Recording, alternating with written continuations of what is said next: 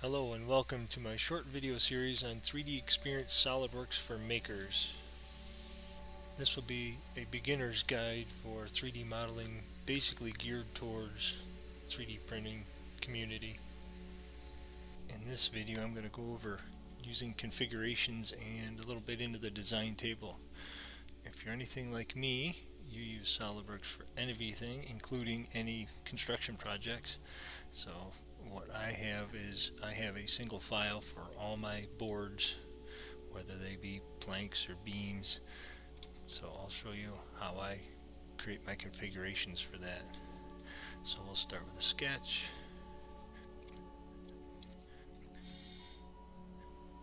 So this is if you know you're going to be using configurations, and especially if you're using a design table, you want to actually rename your dimensions so they're easier to follow. So we'll start with a standard 2x4.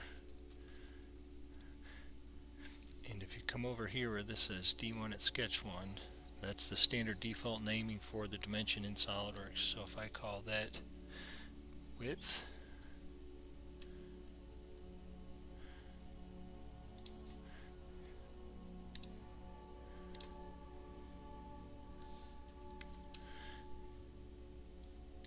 call this thickness,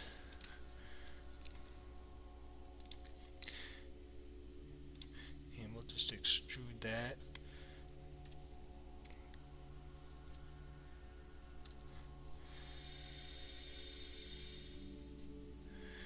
And now if we double click on the extrude, you'll see it brings up the length dimension. We can rename that length.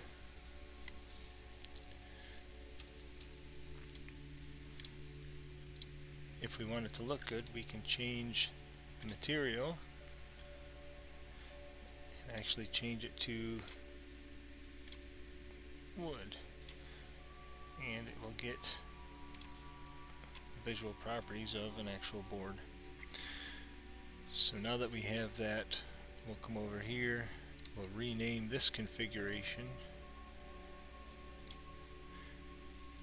We'll call it 2x4x8. And as a general rule, I copy that into the description field. And if you come down here, you'll notice what this will show up in any bill of materials or any assembly. Right now it's the document name, which is whatever you save it as. I have this saved as a board.soldprt. So in your bill of materials it'll just say board, which is fine until you start getting into configurations. So what I do is come down here, click configuration name. Now my bill of materials will show up as a 2x4x8. So if we come back over here, now if you notice, there's nothing here that says anything about configurations in the dimensions tab, and that's because there's only one configuration. So now if I come over here, right click up here, add configuration, we'll call this a 2x4x10. Down here, click configuration name.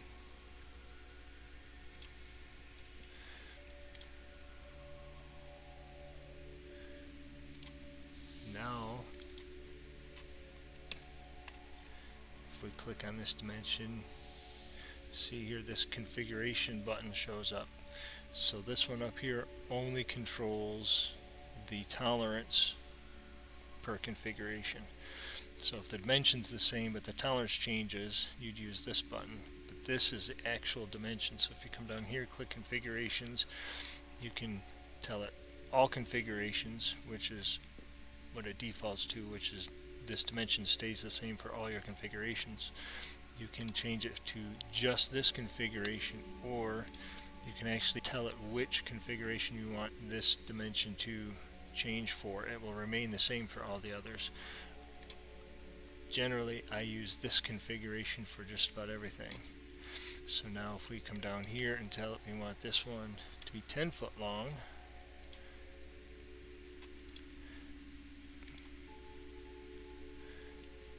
So now there's our 10-foot board, here's our 8-foot board. And you can do the same thing. Let's say we want a 4x4x8.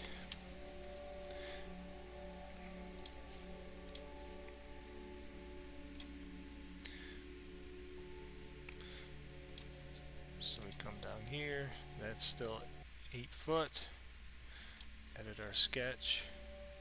This will remain 3.5. But if we come up here, we want to change this configuration to 3.5. And while we're in here, we'll change this one to this configuration as well.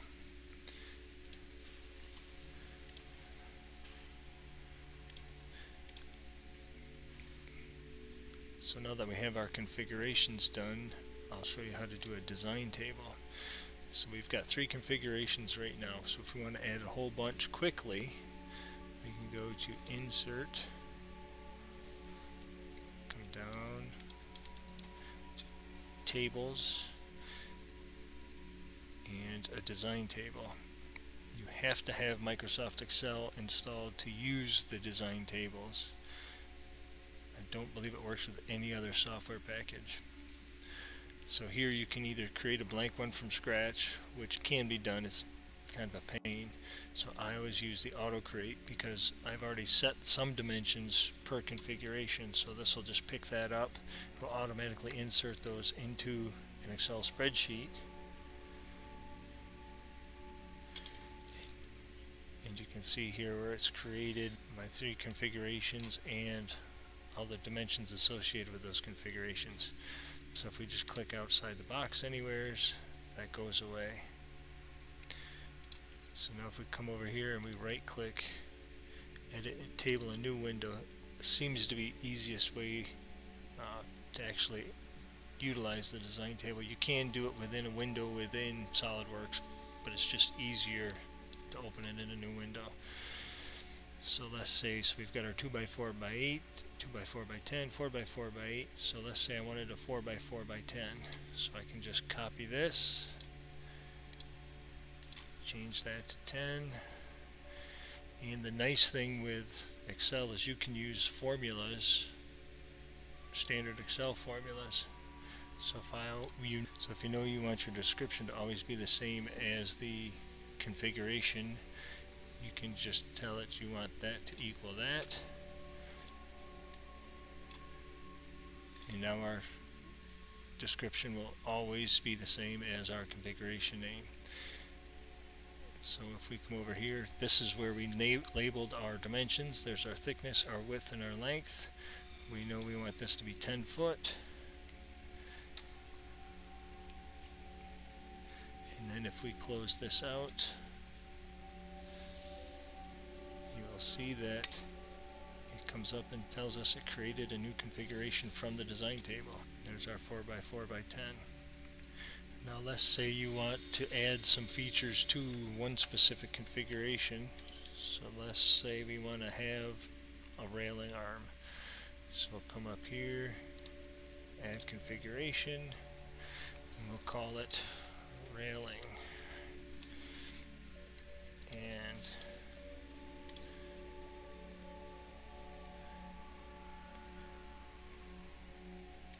so on this one we want to taper the ends, so we'll create a sketch.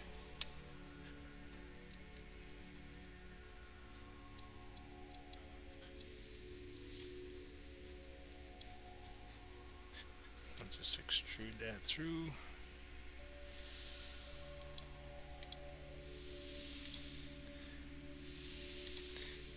And we have our railing. So now if you come back over here, and if we come back to a different configuration, you can see that that extrude has been suppressed for all other configurations. So any new features you add after creating the configurations will not automatically propagate to the original configurations. And if you also notice, see how this little X is here for these, that means these are in the design table, this one's not yet. So if we come over here, edit design table, a new window, it'll pop up and it'll ask you if you want.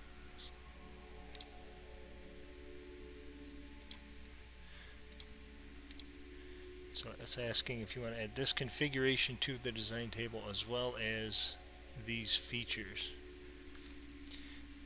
If you don't want them in there right now, I recommend hitting this tick box, so that way next time if you do decide you want them in the design table, they'll show up and you can add them here. You can add them manually.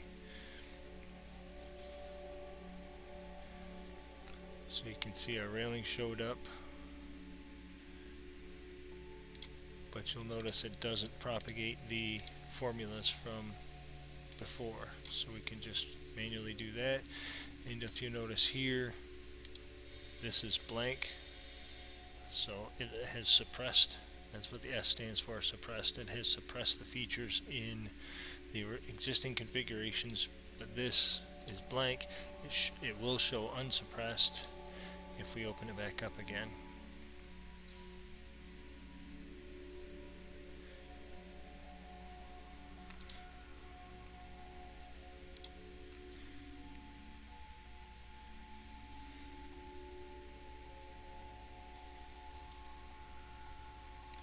Notice how it automatically propagated the U for unsuppressed. And if you want to add that to, let's say, the 2x4x10, you can just change these to unsuppressed and it will add those to the other configuration as well.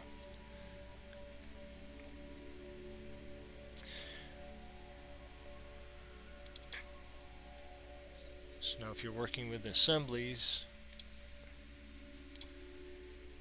when you insert, you'll notice it'll ask you which configuration you want to insert. So we can click that. This will stay up and you can just keep clicking and adding that same file in multiple times.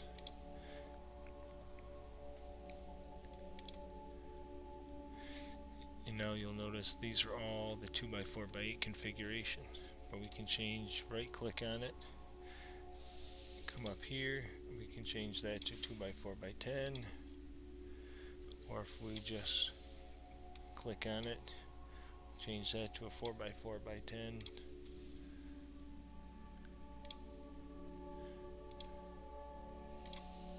And we can change that to a railing.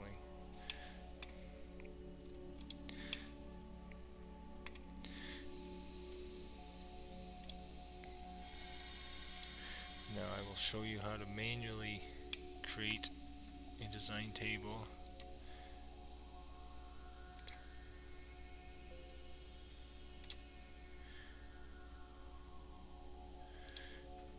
So if we go back to Insert Tables, Design Table, I want to just create a blank one. So while this is open, it's asking you what configurations and what parameters you want in there. So I'm going to select all the configurations. I'm also going to select this and show you. So now it's showing the configurations. If we come over here, if you double click, it's bringing up the state of the feature. You double click on the dimension, it'll bring that dimension into the design table. And you can do the same for sketches. You have to double click the sketch, that brings the sketch in. And see, this is what I was saying, it's kind of a pain to get to everything. Double click on that dimension, double click on that dimension.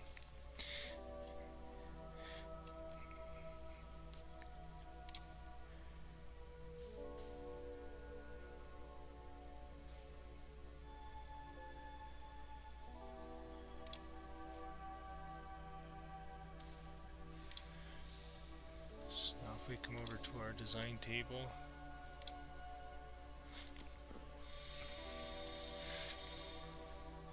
asking if we want to add these two the design table.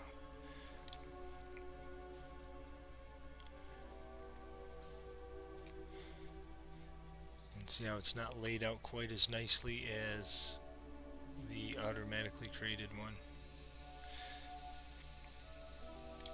You can also go through, and if you want to unsuppress features, come back over here, unsuppress, and if you want to change dimensions, you can do that as well. And then you'll notice when you edit the design table, it would automatically change that from suppress to unsuppress for that feature. Thanks for watching, and make sure if you have any questions or would like to see something else, post it down in the comments below.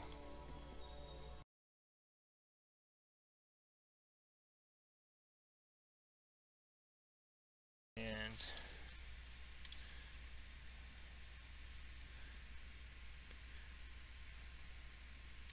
so on this one we want to taper the ends, so we'll create a sketch.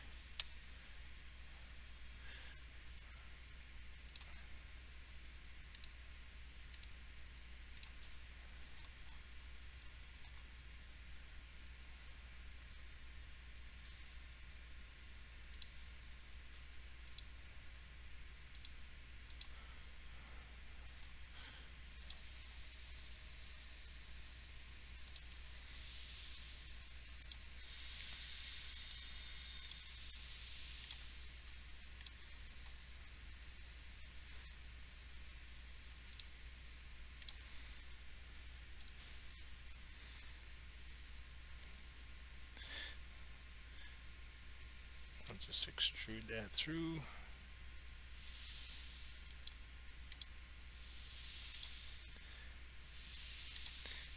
And we have our railing.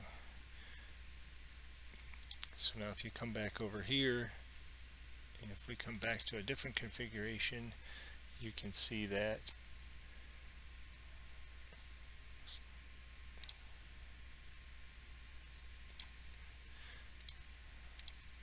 so it's asking if you want to add this configuration to the design table as well as these features.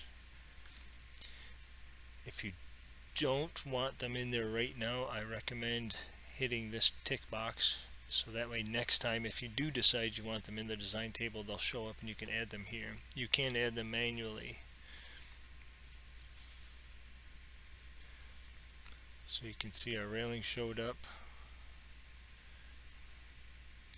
but you'll notice it doesn't propagate the formulas from before, so we can just manually do that. Features in the existing configurations, but this is blank. It will show unsuppressed if we open it back up again.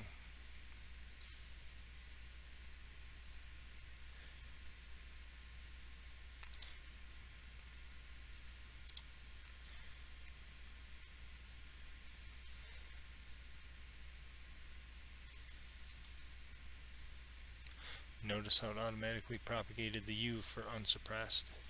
And if you want to add that to, let's say, the 2x4x10, you can just change these to unsuppressed and it will add those to the other configuration as well.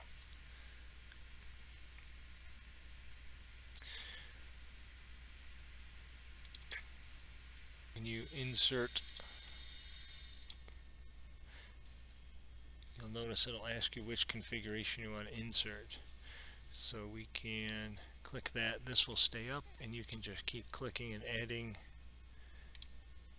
that same file in multiple times.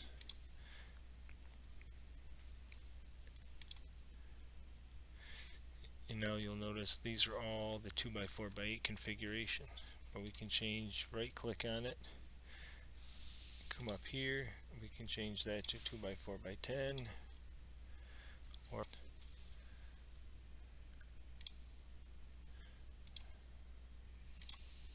And we can change that to a railing.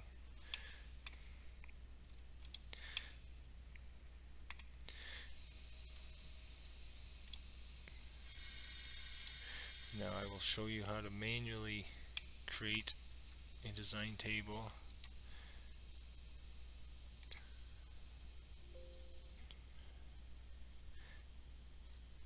It's asking you what configurations and what parameters you want in there. So I'm going to select all the configurations. I'm also going to select this and show you. So now it's showing the configurations.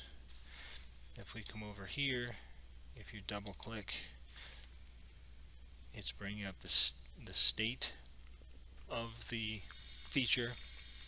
If you click on the dimension, double click on the dimension, it'll bring that dimension into the design table. And you can do the same for sketches. You have to double click the sketch, that brings the sketch in. See, this is what I was saying, it's kind of a pain to get to everything.